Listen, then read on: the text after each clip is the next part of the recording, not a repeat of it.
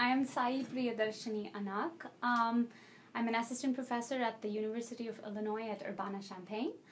This research was conducted both at Bile College of Medicine, where I was a postdoctoral fellow with Dr. Moore, who's also the senior co-corresponding author with me on this manuscript, and here at UFI.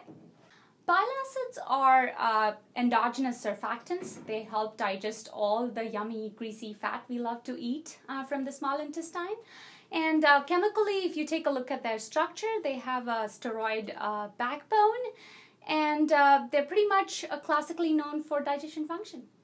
So they're tightly regulated by a negative feedback loop, which is controlled by two nuclear receptors, farnesoid X receptor and SHP. There was evidence that copious amounts of bile acid were associated with tumorigenesis, not only liver, but also colon carcinomas.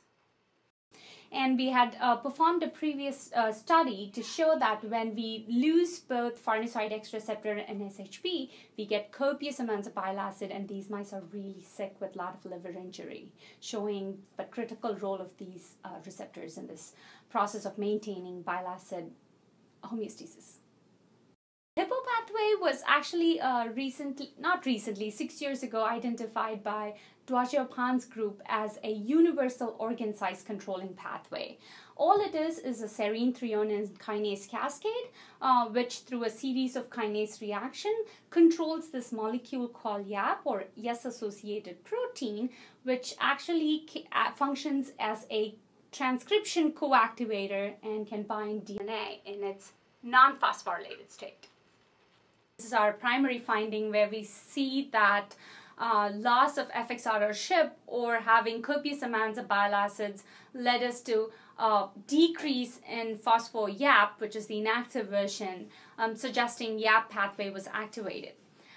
So then we went ahead and proved beyond doubt that bile acid were the molecules which were driving this pathway by isolating wild-type primary cells and incubating with different concentration of bile acid.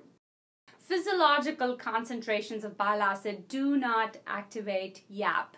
And thank God for that, because we do not want to trigger extra liver growth when it is not needed. Only during pathological conditions is this pathway activated, and we can see this by increasing high amounts of bile acid by either feeding a normal mice bile acids or another chemical called DDC, which is used to mimic cholestasis.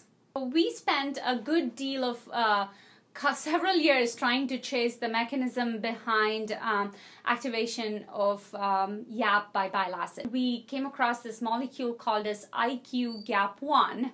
They are IQ repeats containing GTPase activating protein. They're predominantly known for their function as cell-cell addition through E-cadherin, beta-catenin, or function in actin cytoskeleton.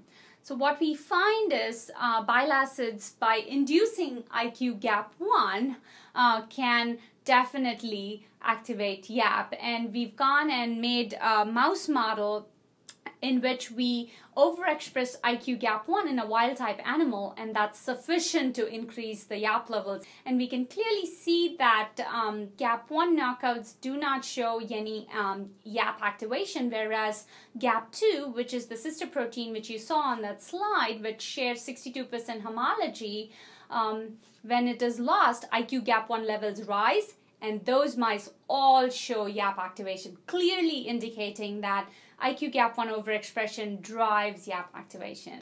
We obtained 29 samples of human clinical samples of patients who were diagnosed with cholestasis. We find that cholestasis increases both YAP and IQ-GAP1 expression, and we have shown in the manuscript further that hepatocellular carcinomas also have high levels of IQ-GAP1. The take-home message would be bile acids are great, but they have to be under normal homeostatic physiological conditions. If they go above, they're going to cause cell death, injury, and even liver cancer by talking to the hippo signaling pathway.